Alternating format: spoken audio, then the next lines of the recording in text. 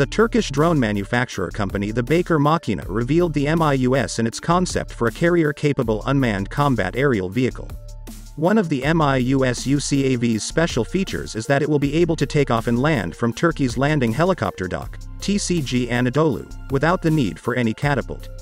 Currently, Turkey is exploring the MIUS as an alternative jet-powered, fixed-wing solution for the TCG Anadolu's combat aircraft group. Turkey originally intended to deploy the Lockheed Martin F-35B to the LHD, but the Lightning II is no longer option due to a bad relations between Ankara and Washington due to Turkey's procurement of S-400 air defense systems from Russia. The MIUS will reportedly offer a payload capacity of 1,500 kilograms and flight endurance of 5 hours.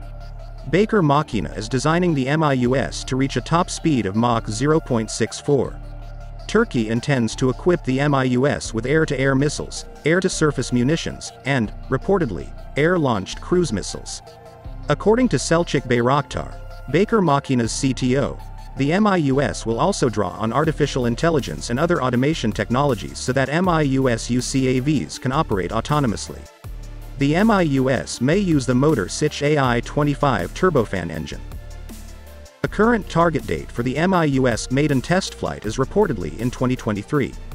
In its concept illustrations of the MIUS, Baykar Makina also revealed the Bayraktar TB3, which will be an enlarged variant of the TB2 medium-altitude long-endurance unmanned aerial vehicle. Though Turkey is working on the idea of developing a manned fixed-wing carrier-borne fighter, potentially based on the Hürjet trainer, its initial vision for the LHD's aviation wing centers on deploying drones.